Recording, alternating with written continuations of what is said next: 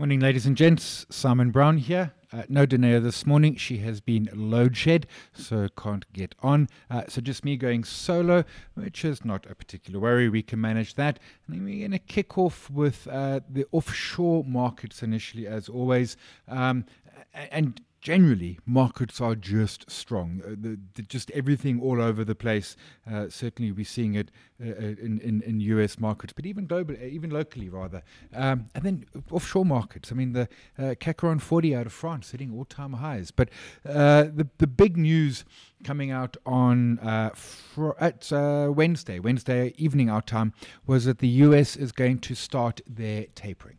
And what that essentially means is that Jerome Powell and his team have been buying $120 billion of bonds during the pandemic, and this is to inject liquidity into markets, and it has largely worked.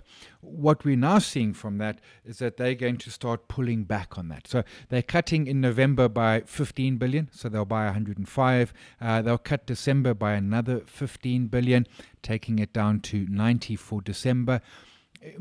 Couple of important points, and let me go and let's pull up some of these indices that are looking quite so very, very strong.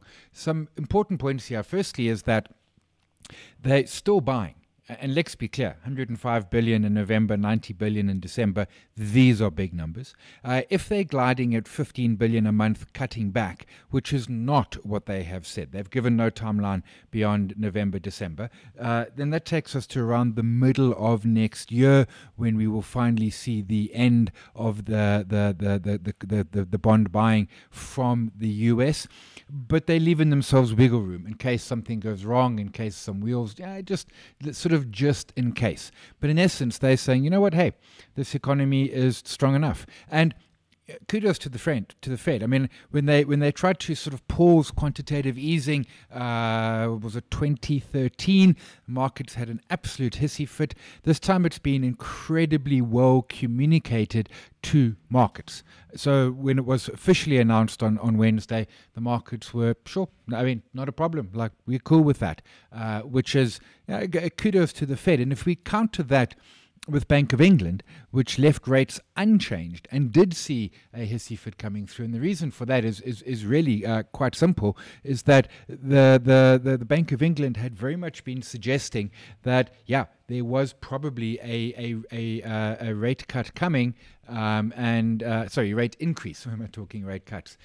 Rate increase coming, and therefore, probably sooner rather than later. And simply what happened was they didn't. They pulled it. And it's not, cold feet. I mean, lots of debate around that. But it's so important in terms of how central banks speak. I mean, that is perhaps as important as what they're actually doing, is that what are they saying? How are they saying it? How are they literally communicating with markets? And we see it with our local governor, who's always talked around inflation of 4.5% target. He never talks about the 3 to 6% range. We've seen it with the Federal Reserve, who have been talking around this tapering since, middle of the year. And at the last meeting said probably November. And at this meeting they said, well, it's November, and so here we are. And you want that sort of move happening. So we've seen a fairly marked sell-off in the pound on that news. The market was not happy with it at all. Someone was asking about that. Quick look at the Russell 2000. This is the mid-cap index that has small cap index, finally, after pretty much going sideways for all of this year, has finally broken out. We might get a bit of a pullback. I think IWM is the code for it. For the ETF in the US, we might get a bit of a pullback around that 23,600, 2320 sort of level. But this has been a long consolidation. And if we zoom out over a 5-year period, there was a previous, and of course the sell-off, a significant run, a massive run up to there, and then just sideways and going nowhere. So US is tapering. Interest rate increases. Probably second half of next year. The curves and everything else is saying that. The Fed is saying 2023, but I think they're going to start pulling those expectations perhaps a little bit closer. And the reason for that is jobs data in the US. So non-farm payrolls for October, very strong. 531,000. That was a really good number. Chunk of that, 180, 200,000 in hospitality. No surprises there. But also big revisions for August and September, which added about another 200 odd thousand, just overall making it a much better looking number. A couple of points in there. Our unemployment rate. The unemployment rate has now dropped to 4.6%. Not quite yet back at pre-pandemic levels where it was sub 4%, but certainly the best by a long way during this pandemic. The U6, which is unemployed, but including, because unemployment rate says if you're not looking for a job, you're unemployed, but you're discouraged. You don't believe you're going to find a job, so you stop looking. You're not considered unemployed, you're considered discouraged. It's stats. If we include discouraged, that number's now dropped just below 8%. The labor participation rate, and where is that here? Labor force participation rate, still 61.6. This number has been coming down. Let's go for a 10-year. And you can see that the trend was coming down, a little bit of an uptick in those last couple of years there. That, to a degree, is the baby boomers essentially moving into retirement. So those are folks who just no longer in the job market whatsoever. But there's another trend that we saw, because we've gone from, the US has gone from around 62.8 down to 61.6. And I think what's happened is a couple of things. When you've spoken about it before, some folks are sitting at home on the unemployment benefits that they were receiving, no worried about that. But also some people just pulled forward retirement. I was reading an article over the weekend by someone, and he was just a normal corporate individual, nothing fancy or anything like that. Not a truck driver or a boss or anything, and just someone working, a white collar worker in the US. And when he got called back into the office earlier this year, he was 3 years away from normal retirement age.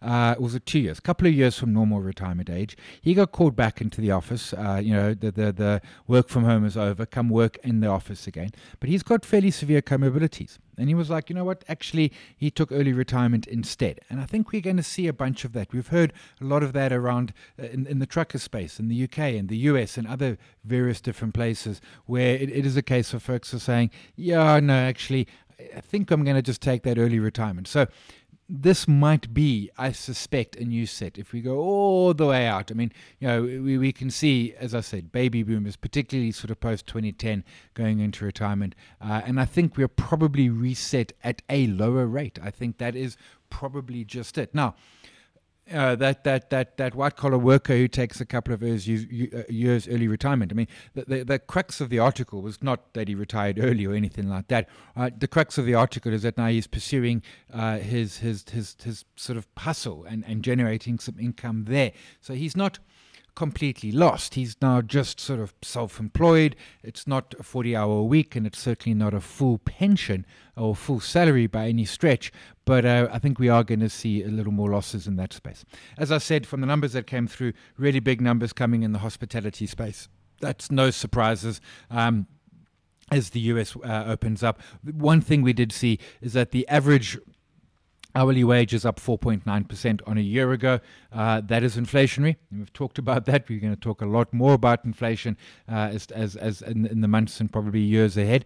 But 4.9% is a chunky. And that's, how do you get people who don't want to work back to work? Well, you offer them better perks of the job. And one of those perks is, as always, is going to be, well, what do you pay me? Quite simple. The US has also finally passed their infrastructure bill, $1 trillion. So a whole lot smaller than talk back in January when Biden was initially inaugurated. Be that as it may, $1 trillion is a huge amount of money. And this is going to go into roads, bridges. It'll go into broadband. I mean, all of those sort of capacity things. And it's hugely important. I've spoken about it before. in an ideal world, you need to build the infrastructure before it's needed, right? So that people can get in ahead. You don't want to build the infrastructure when the roads are busy. You want to build the new roads so that they're ready for when they get busy. Now, America did that, right? Back in first the railways, then the highways, ports. But they haven't really over the last 30, 40, 50 years. A lot of the infrastructure is old and creaking, particularly simple things like water, bridges, and the like. But $1 trillion goes a long, long way. Two benefits from that. One is potentially Murray & Roberts. Remember, they've just recently acquired a U.S. construction firm. And when I spoke to Henry Loss, he made it quite clear that they weren't buying it for the existing business. They were buying it to plug into to the existing contracts. Rather, they were buying it to plug into their U.S. operations to try and pick up on some of that infrastructure work. It's not a walk in the park. It is going to be a massively competitive market, and Murray & Roberts is just going to be one of many. We'll see how that goes. The other, of course, is commodities. Think steel, iron ore, think copper. I mean, all of those that go into building. Every building's got tons and tons of copper. Although they've got steel. We're going to be seeing a large amount of that, and that then bodes well for those commodity prices. Iron ore, I'm not expecting to suddenly go rushing back to sort of record levels in any stretch, but it does certainly say that iron ore is good for probably staying north of or around about the 100 a ton. Copper, certainly, I can see more records coming through there. Question, where do we get copper exposure in South Africa? Directly, you don't. Your best is Anglo. BHP's got some.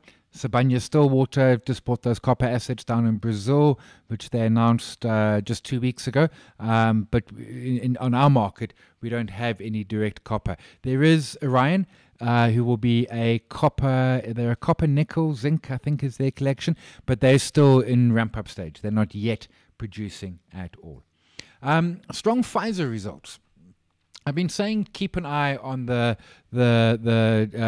drug manufacturers, and most notably, obviously, Pfizer was on that list. Now, the story is, and I'll quickly rehash it, is that the vaccines has suddenly become about a $75 billion industry in the medical space per year. Add to that the messenger RNA, which is something we didn't really know about a year ago, although technically we did. I mean, this is technology that woman discovered in the early 2000s, but now suddenly we're using it. And now the drug manufacturers are looking at it for malaria. They're looking at it for cancer and various other different treatments at the same time. So huge happening there. And this kind of gives them, the drug companies, almost a new space into which they can start operating in. And of the drug manufacturers, there was Moderna in the listed. There was Pfizer, there was Johnson & Johnson. Johnson & Johnson is more home care product, and then they've got their jab, make no mistake. And of course, it's not messenger RNA. Moderna and Pfizer are the two who've got the messenger RNA. Pfizer in conjunction with the German company. So of that, my pick was Pfizer. We can see, if we zoom out on this chart, actually let's go to a 5-year. You can see the excitement on the initial announcement towards the end there, end of last year, pulled back a fair bit, been running fairly hard, and those results were good results, but of course then the fillip, the booster that came through from the vaccines. Now, they didn't take any Operation Warp Speed money from the US government, and essentially what the US government did was, Operation Warp Speed was two parts to the process. One, your FDA approval process is typically a linear process, and instead they did them in serial. So, they would be doing parts that they would be doing the approval process while still doing the trials, and then if the trials failed, they would just pull the approval process. What Warp Speed also did was to start building the capacity to manufacture the vaccines. Even though we only ended up with a handful of them, and a bunch of them that they thought might come, they built the capacity, and the vaccine never qualified because it didn't have the efficacy, so it got cancelled. But that's what the Operation Warp Speed was. Pfizer didn't take money, so all of this profit is theirs, except of course they're sharing it with the Germans, who actually have got the tech, who sort of got the tech. So the drug space is certainly looking a lot stronger, and I've always been concerned about this sector for a simple reason is I've worried about legislative risk. So I've kind of liked the hospital REITs, in other words, the actual physical buildings. I've kind of liked the equipment suppliers, your scanners and that sort of thing, hospital beds and all of those. But the drug manufacturers and the hospitals themselves, I've had concerns, and my concerns has been quite simply that the healthcare costs have been running well ahead of inflation for a number of decades now, and governments will and are starting to crack down. We saw it with Obamacare in the US. We've seen it with single exit pricing in South Africa, NHI proposals in South Africa. That very much is the concern around those increase in costs. Where does that ultimately go to? I think that in terms of this vaccine, this probably gives the drug companies a bit of a window when they can make some hay. And if they can find some other drugs using messenger RNA, that will be a big deal for them, most definitely. So there's a window of opportunity here. At some point, they've got to be careful, right? There's a tipping balance. If 3 years down the line, poor people can't access a COVID vaccine, then governments are going to start knocking again. Make no mistake about that. But for now, really, really good numbers here. And then perhaps the strangest thing, I was going to say over the weekend, but perhaps even more than just over the weekend. Elon Musk went on Twitter and made the comment that he's not paying tax on all of his massive wealth because he hasn't sold, right? So he doesn't earn a salary or anything. So really, he's not paying any tax. So he then said, well, hey, should I sell 10% of my Tesla stock, which would then generate a massive capital gains tax? And he put it to the vote on Twitter. 3.5 million votes. Monster, of which 57.9% said yes. So he said he would abide by the results of this poll, whichever way it goes. I mean, does he? Truthfully, we don't know. I mean, time will tell. But here's the math of it. So he owns 20.7% of Tesla at current prices. That's 10% of that. It's about 25 billion. He would then pay tax on that 25 billion. What's their CGT? So he would pay about 8 billion or so over in tax. And then, of course, he's got the rest, 17 billion in cash. Now, I think it's an excellent idea, right? Give the Treasury 8 billion. That's nice. And they've just announced a trillion infrastructure. 8 billion is relatively small cash, but nonetheless.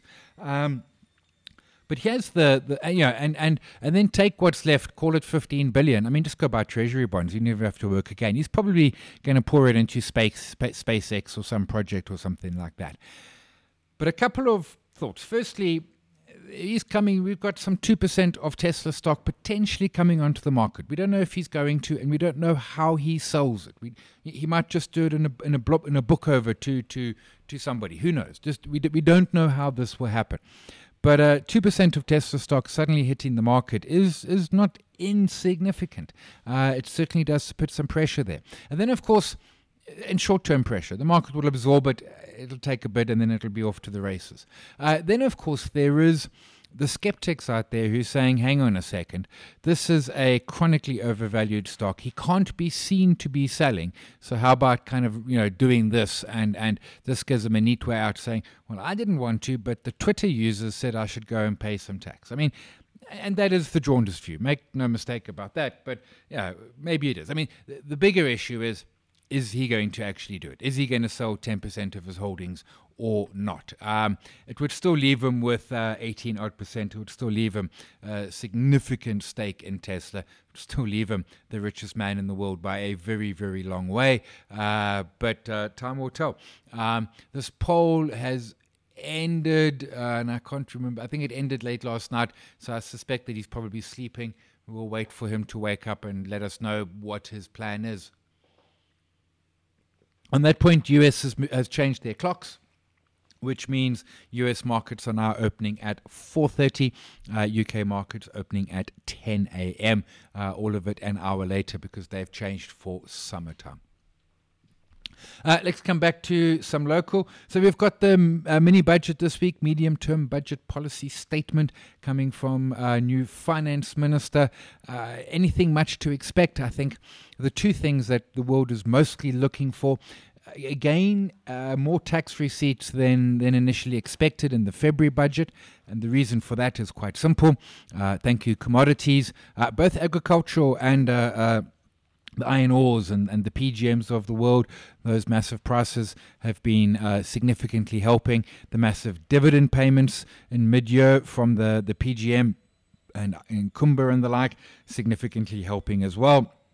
A bunch of that flows, Anglo Platinum, Kumba Iron Ore flows to London. A lot of it because they're the majority held by Anglo American. But nonetheless, really good tax receipts, so we'll get good boost coming in that.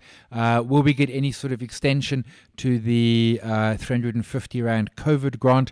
I don't mean extension in terms of rands and cents, in terms of time.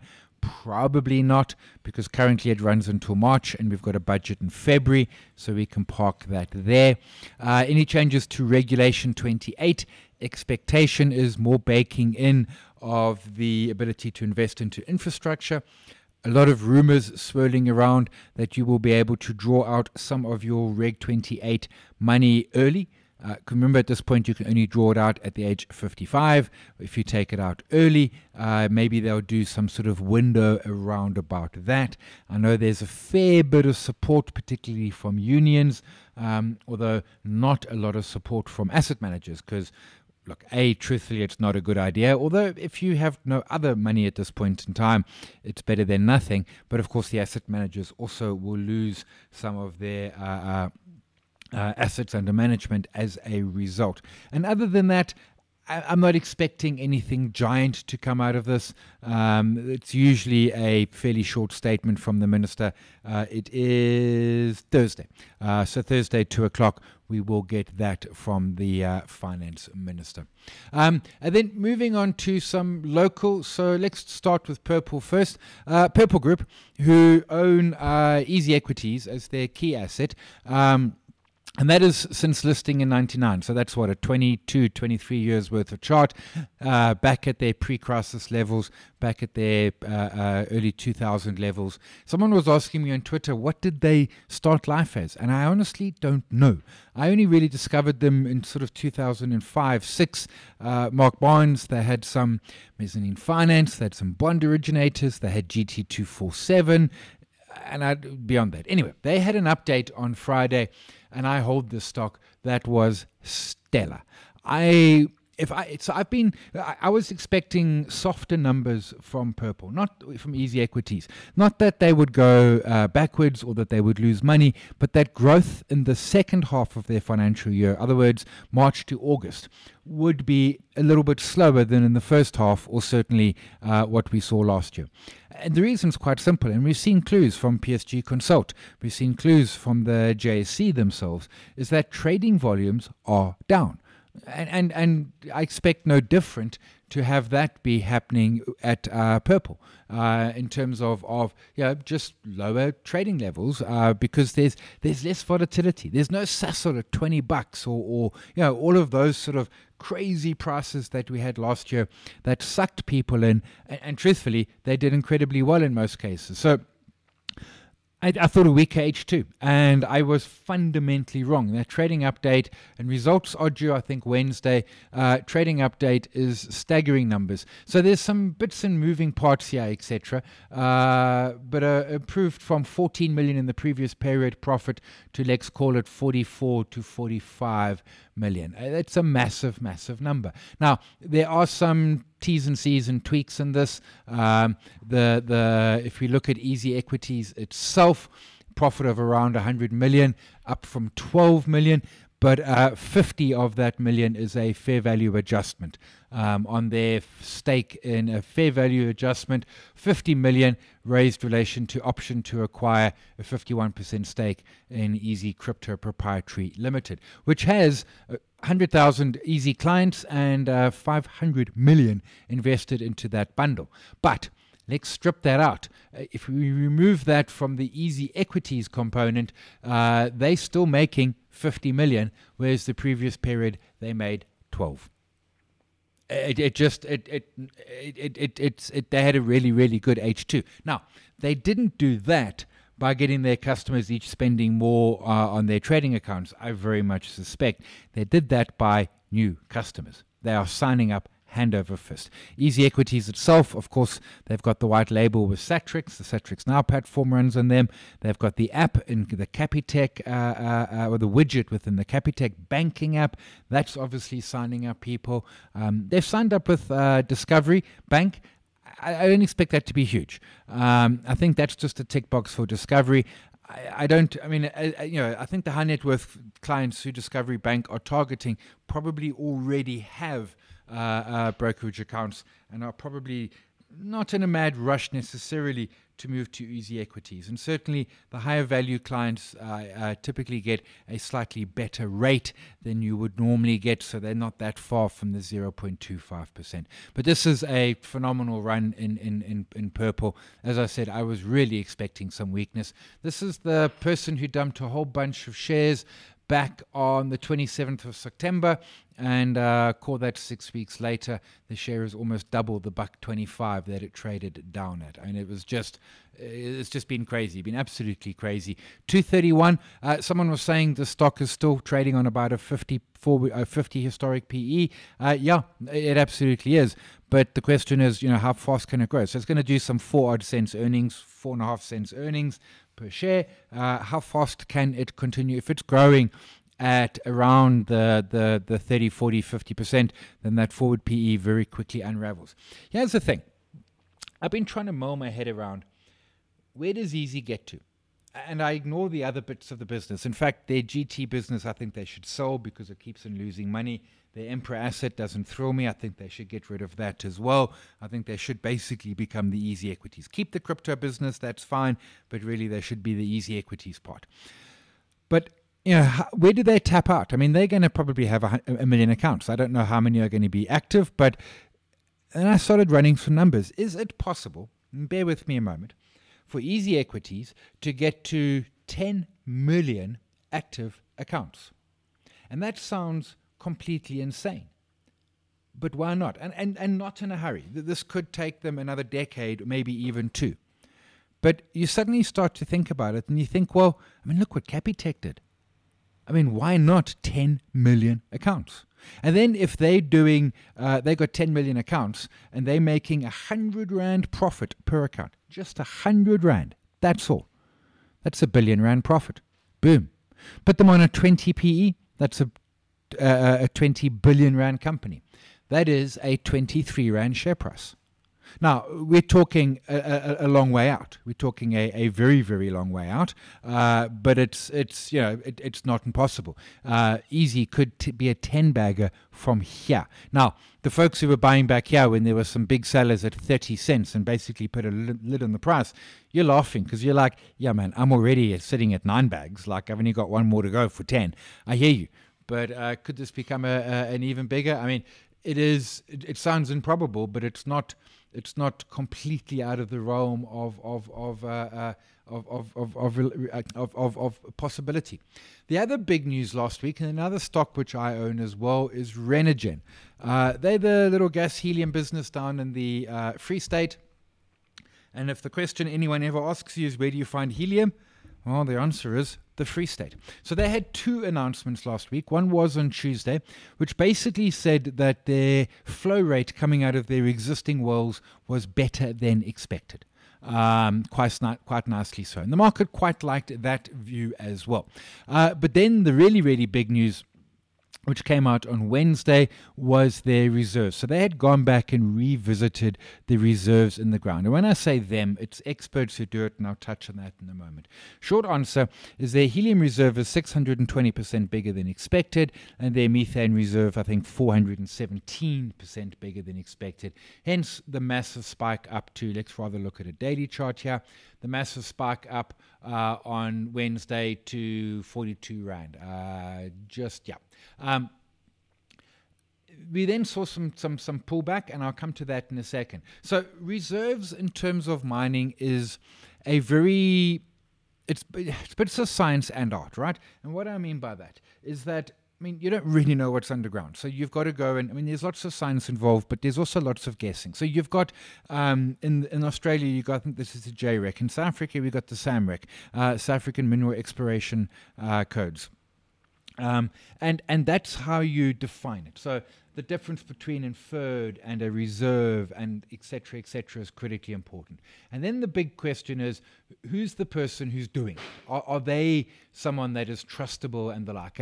And they give the competent person statement. There it is. And they give lots of details around the competent person. Jeffrey B. Eldridge, senior geoscientist, et cetera. And petroleum is a particular type of way of doing it. It's a different, you don't use the SAMREC. SAMREC is for gold and coal and that sort of thing. Australians have got their own, and then you use a particular one, which is the certified petroleum geologists, and you run those ones. So I've gone and checked out. He's legit. He belongs to legit association.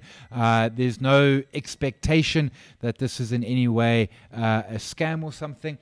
But there are a couple of if, buts, and maybes here. Firstly, they're going to get phase 1 up this year. Then they've got to cool it. They'll probably start flowing production and getting sales February or March. Phase 2, which is due in 2024, is going to cost 12 billion ZAR to get going. 12 billion. Now, they can raise some of that from those helium tokens they launched a couple of weeks ago. They can raise some of it from bank loans and a rights issue probably. But that's why the price came back. It's in the ground. That's excellent. But there's a long way to getting that to be a saleable product. I mean, at least 3 to 4 years and rights issues en route, etc., which is why at 42 Rand, I think the stock had overrun itself. It is a good news story, and there is potentially a lot of profit that can come from this company, but it's still loss-making. And go look at David Shapiro's tweet from Wednesday last week, and he's like, this company, it's got a 5 billion market cap, and it's got an equity valuation of like 200 odd million or something, and is loss-making. All of that is totally and absolutely correct.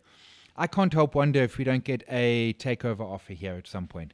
Some large player, perhaps a helium player, looks at this, market cap of 5 billion. What's that in dollars? $300 million. Put a sweetener in, $500 million. That is a 60 Rand share price takeover. So 500 million to buy the asset, 800 million US dollars to get the phase 2 up and going. It's $1.3 million. It can probably do that back in the first 3 years of profitability. So I can't help thinking that we might potentially see someone actually coming here for a takeover. The big risk here is, of course, is execution. Yeah, they've got the reserves. Let's assume they get the money. They've got to execute on time, on budget, with a plant that works. Not a Medupi-style plant, a proper plant that actually works. So there is still some way to go there. Dis-Chem results. This one I don't own. Not a bad set of numbers out of Dis-Chem. Markets certainly like them. I tell you what struck me most about it. I mean, firstly, we're seeing a lot around the sort of retailers, Massmarts, Mr. Price, Discovery, etc., getting really, really good sets of numbers coming through. Notwithstanding that this includes the July riots in KZN and to a lesser degree in Gauteng. And I tell you why. You know what I think it is? It comes back to scale, right? If you're the... Excuse me. If you're the Dis-Chem, the Clicks, the Massmart or something, and you get hit with R1 billion of damages during the riots, you can fund that in the short term while you wait for Sasria. If Sasria only pay you 700 million, you can fund the other 300 million yourself. I think they were much better positioned to withstand the fallout from the riots than the smaller sort of mom and pops, the unlisteds, a couple of chains or something. What I like most about the Dis-Chem story, and they've been slowly piecing this together with some acquisitions. So they're now putting nurses into the Dis-Chems, and you can go there for all your normal stuff, blood test, glucose, cholesterol, heart, all of that sort of stuff. You can obviously get jabs there, vaccines and everything. But in South Africa, where you've kind of got, at the one end, the poor and unemployed who are on the state, the richer employed who are on their own medical aids, you've got that middle band, which is literally millions and millions of people, to whom they kind of don't, they richer than what you would typically expect at a state hospital, but they're not a Discovery client member yet either. And one of the big barriers, and this was chatting with Roy Maria, the CFO, last week, one of the big barriers is that first doctor's visit. $500, $800, $1,000 just to walk into the doctor's consulting room and have them tell you, yes, you're sick, go get drugs. You knew you were sick. You just, and $500, $1,000, whatever it might be, is a lot.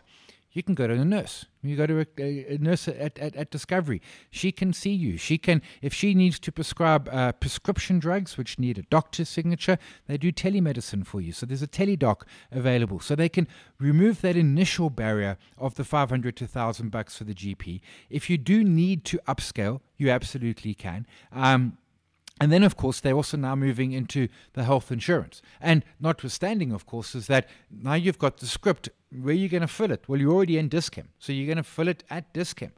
So I very much like this move into what we're seeing here. There's the other small little medical aid administrator on the JSC, started by Maya Khan, and the name is just slipped my head. It'll come back to me. I'll ignore it for now. It'll come back. And they're looking to do the same as well. A giant sort of that untapped middle. Offer them a health insurance. Offer them an easy access to a healthcare professional. Offer them the upskilling. So what they do is, imagine nurses at all the Dis-Chems, and then you just have a room of doctors somewhere who all telemedicine, right? I mean, I don't know. Is it WhatsApp? Is it Zoom? Whatever it might be. Their own secure channel. So I thought decent results, and I like that. I've always preferred Mr. Price over Dis-Chem, but I like this move into health insurance from them.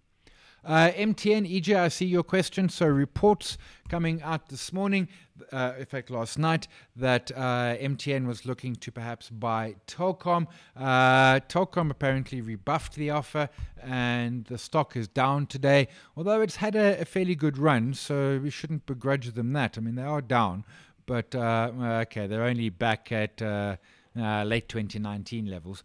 Telkom, very cash flush. Got a nice base with their mobile business, got their towers business, their property, lots in there that looks attractive.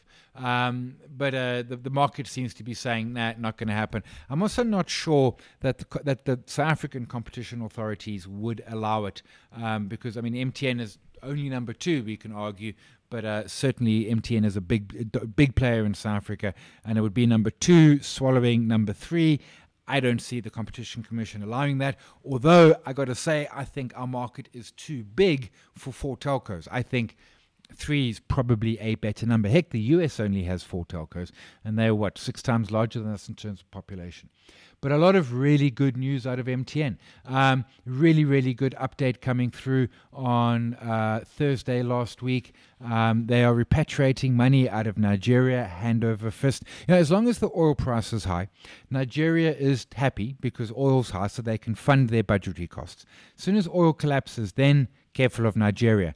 But the new management team is going to be, they're much more cognizant of regulators. Back in 2015, when they were getting bust, $5 billion, the management team were kind of middle finger to your regulator. I mean, they had been told to deregister unrecored SIMs. They had been told repeatedly by the Nigerian regulator, and they just ignored it until the regulator found them $5 billion. Then suddenly they started to pay attention, negotiated the fine down, and deregistered them. This new management team, I think, is much better. They've also got approval from the Central Bank of Nigeria. This came through on Friday for their operation of their MoMo license. Importantly, approval in principle. So basically the Central Bank of Nigeria said, okay, cool, we like this. You can put the formal application into the process, and let's take it from there. So MTN looking really, really good. $170. I mean, it's sort of getting back to levels, but there was your house at $260. There was your Nigeria disaster. This is actually the price. I exited it about, I think, $173, $174 back here in October 2015 when that Nigeria story first broke. And my concern was really, really simple. I had 2 of them. One was you should buy your regulator an apple every Monday. You shouldn't be given the middle finger. The bigger thing is that I was on holiday, Sharkers Rock in north coast of KZN, and I got a message from somebody in Nigeria saying, hey, there's a story in Nigeria about how the MTN's been fined $5 billion. is it true? I'm like, well, I can't see anything on the interwebs, but surely, I mean, wow. Monday morning broke, and it took until 2 o'clock Monday afternoon for the MTN management to issue a Sense announcement. By which time, I mean, Sense opens at 7 o'clock in the morning, right? So which time they'd had 7 hours, they had sat on the news. The market knew about it. I mean, absolutely, because by then it had been confirmed by the Nigerian regulators and press and everything else. And I just looked at a management team and said, you folks are, with respect, useless, and I'm taking my money somewhere else. And I did, and it exited. But this is a much better company. But be careful. When oil prices get weak again, then things will start to get messy again. That's just how it is. Talking of oil, let's quickly go over to oil. So, petrol price increase, giant size petrol price. Lots of the government must change the structure, etc., etc.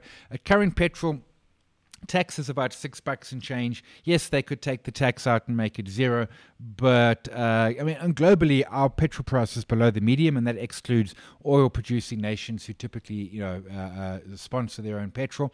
What we have seen in Brent is some weakness coming through, although a sudden run this morning. But that petrol price hurts, right? It costs us as individuals more money to move from A to B, which gives us less money in our pocket for disposable income to spend on burgers or whatever the case may be. Particularly lower income people to whom a larger percentage of their paycheck goes on transport, so that hurts them even more. Business, Czech is moving their goods from distribution centers to stores. Essentially, higher petrol price sucks money out of the economy, and it doesn't pay more tax because the tax is set in the budget. So the tax isn't a percentage. Tax is a rand and cents. So we don't suddenly get a whole lot more tax coming in either, but it does hurt. It is inflationary. I was chatting with Wandile Shalobo from Agribiz last Friday, agricultural economist, around agri, and we're seeing input cost pressures in the agri space. Now, the commodity prices are still at great levels. Down at the bottom here, okay, they're off today. White maize 32, yellow maize 3400, bread milling wheat 57, sunflower 10,700. That's insane. Soya 7,000. Those are all December futures. They're still getting decent prices, but the levels are about 20-25% off the highs in most cases. Sunflower is still record levels. But more important than that, they're getting input costs, Eskom, diesel, fertilizer. So farmers are starting to get a bit more pricing pressure. They're going to push that through to the retailers as far as they are able to.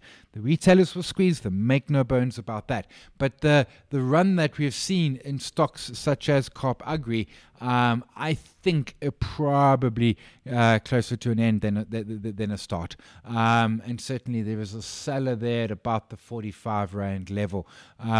If we zoom this out a bit, great run from sort of end of last year, more than doubling. I picked up some. I've taken my profit and run. But what we see here is I think that farmers are going to have a less boom period. Companies like Omnia, and they did an update today, they're going to have great numbers, right? Omnia is going to be, because they're selling the fertilizer. Bigger picture, food prices, input costs on food increasing, push that through to the manufacturers and the retailers, puts Tiger Brands under pressure. Carp Agri is not a farmer, but the farmers use Carp Agri's products, etc. Zeda, same story, pressure coming through there, some inflation building into the system. The story there is starting to get a little bit bleak. The reopening trade, I'm still comfortable with. Famous Brands being the one I hold, Spur looking the better value, Soho Sun Hotels also looking fairly good, Sun International run a whole big chunk amount, but that inflation pressure takes money out of consumers' pockets, so that's starting to perhaps look a little bit bleak there. And ladies and gents, that's me. We always finish a little bit earlier when we don't have a Dineo. Depending on load scheduling schedules, no reason why we won't be back next Monday. We do run through to 13 December, will be the last one for the year. And I think, if memory serves, 18 January is when we are back in the new year. But we'll park it there. Everyone, have a great day further. Stay safe, look after yourself. If you can, look after somebody else as well. Cheers all.